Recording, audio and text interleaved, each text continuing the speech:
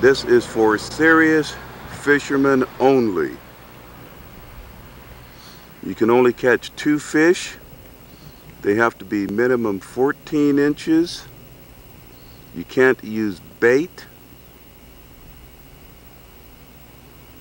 The lures you use have only 1 hook on them, and you have to cut off the barb. That's why you hardly ever see any people fishing down here. If you follow the creek all the way down,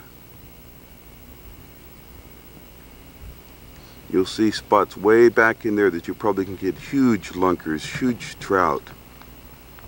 We didn't have time to hike back that far. This is the dam.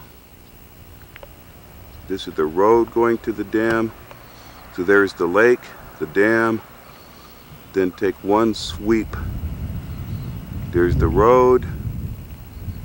Give you an idea of where this little fishing spot starts. This is a game refuge. There we go.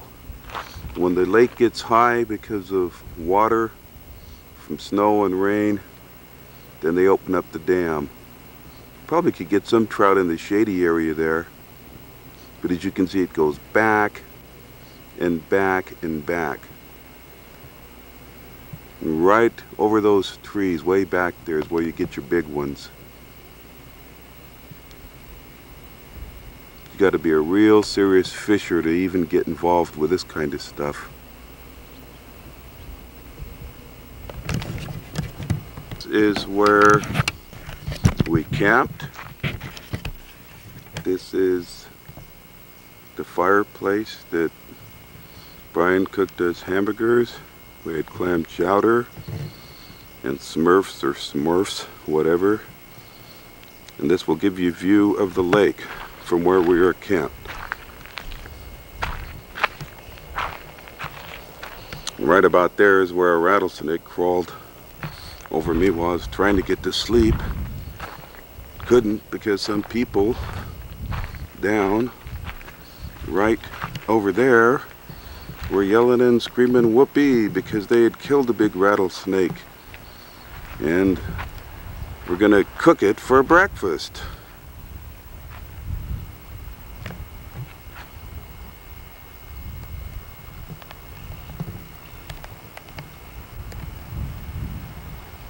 This will show you from our campsite.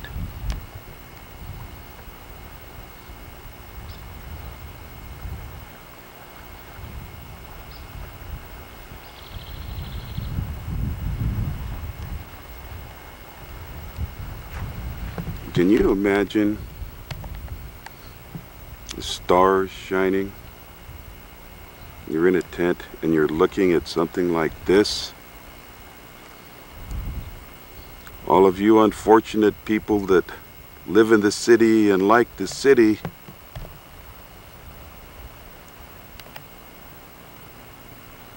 sorry, you city slickers, but you can't touch this.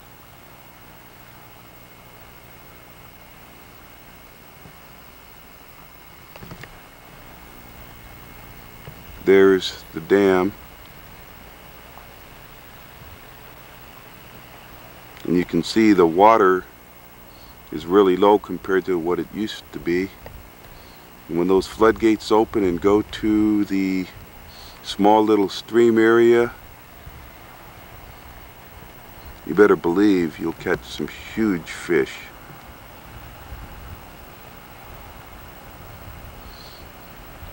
Well,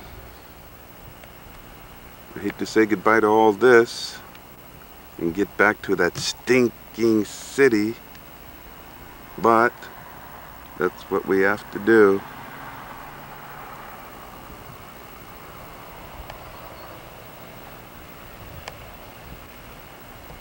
Look at all those places where them humongous fish could just be sitting, waiting.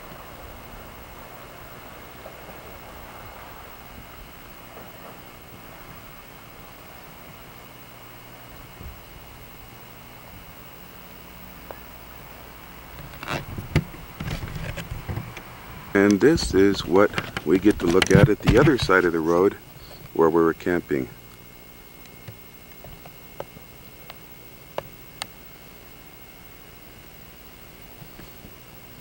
No sidewalks, no cement buildings, no parking lots, no muggings, no smog, except some places where some rattlesnakes may be sleeping. And it is not too comforting having them crawl over your arm in the morning while you're trying to get some sleep.